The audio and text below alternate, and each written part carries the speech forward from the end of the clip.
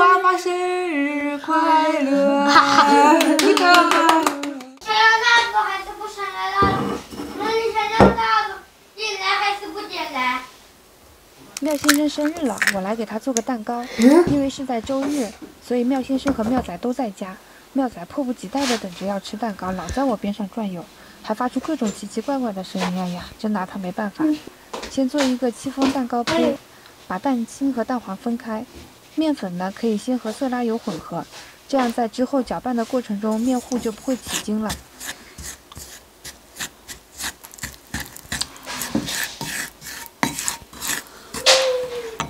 然后加入牛奶。面糊会变成这样疙疙瘩瘩的，没有关系，把蛋黄加进来就会变得更滑。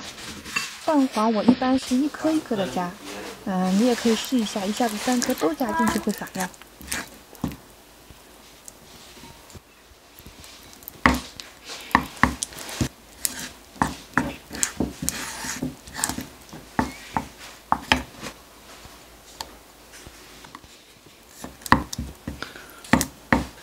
加入3个蛋黄后，面糊就看起来很顺滑了。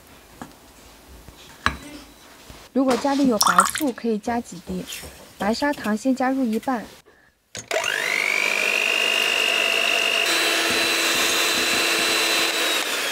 打发蛋白到起粗粗的大泡泡，再加入另1半。继续中高速打发蛋白。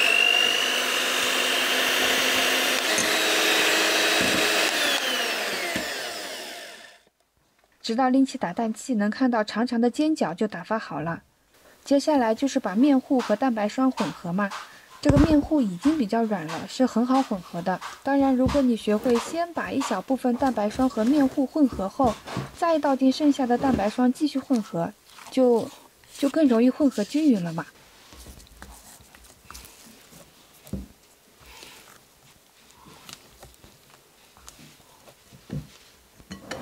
把蛋糕糊倒进模具，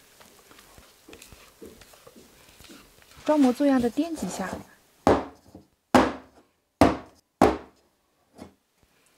那你还掰？蛋糕烤过后鼓得太厉害了，表面裂开的地方我都用不了，只能便宜了一直等着急火的妙仔。今天做的是加吉利丁和白巧克力的奶油，先加热1份奶油。不要煮沸，冒小泡了就把它拿下来。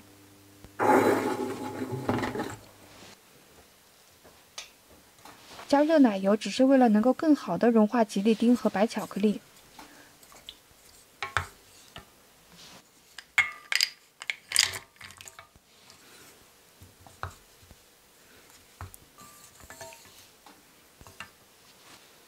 不知道你们自己打发奶油的时候有没有这样的困扰？如果打发的不够，奶油就偏稀，很难做造型。你再打一会儿，觉得够硬了，它又变得像豆腐渣一样，很粗糙。这个临界点很难把握。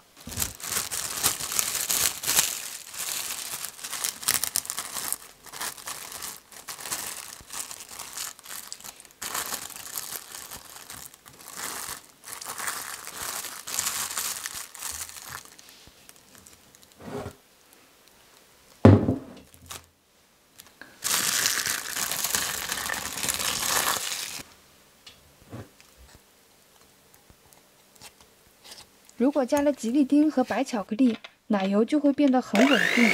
放心开高速打发，再折腾它也不会水油分离。但是这个体积貌似没有纯奶油的膨胀的厉害，而且打发后依旧带有布丁的质感。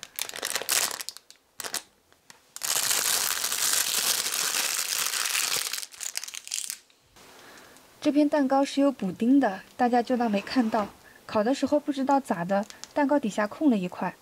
先来给蛋糕抹个面，我也是第一次做正经的生日蛋糕，都是跟着视频学的，现学现卖了，属于是。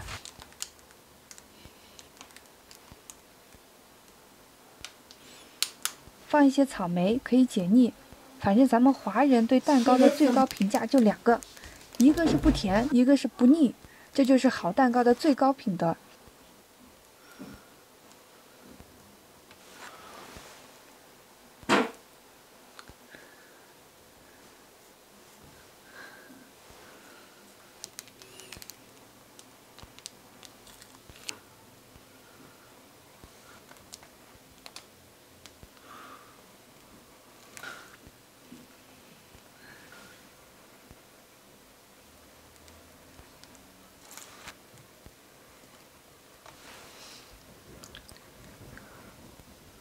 就这样一层一层的往上叠。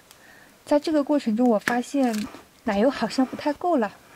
原计划基础的抹面做好后，还需要再涂一层奶油的，这样可以把蛋糕胚完全隐藏在奶油下面。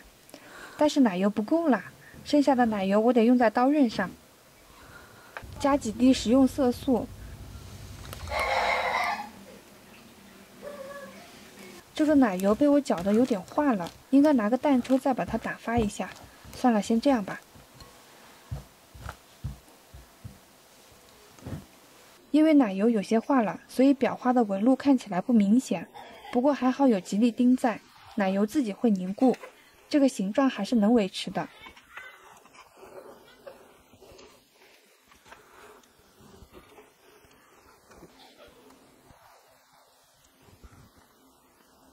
原计划是做超复杂裱花的那种复古蛋糕，奈何奶油没准备够，还好草莓还有得多，不如就把草莓切薄片贴在蛋糕上，看起来也蛮不错的。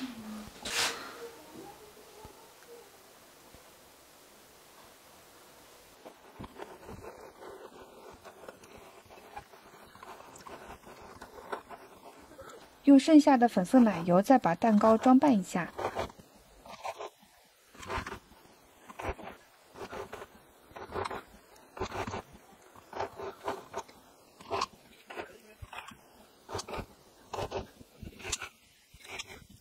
最底下来一圈奶油做的裙边。生日蛋糕嘛，还得写个 Happy Birthday 应景。我看他们那样复古蛋糕的字体都是用2层奶油写的，显得特别立体，很好看。我也这么干。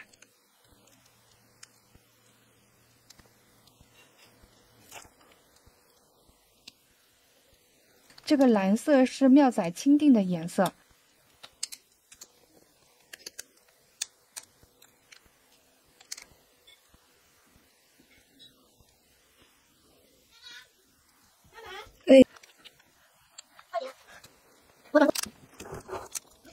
虽然颜色比较跳脱，但是给它每个角落都来一点，就又变得和谐了。还一个给你一个机会，这样子我就不想等了。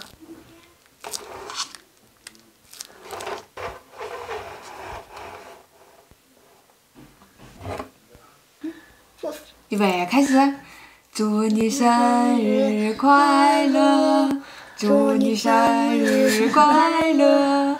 祝你生日快乐！祝爸爸生日快乐！你看，爸爸要许个愿不？好的，许个愿。好的，那我吹掉了。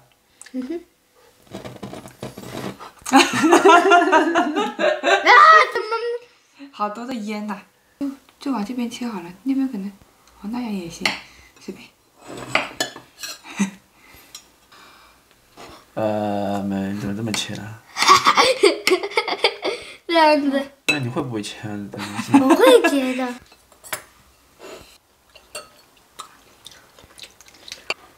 很好吃。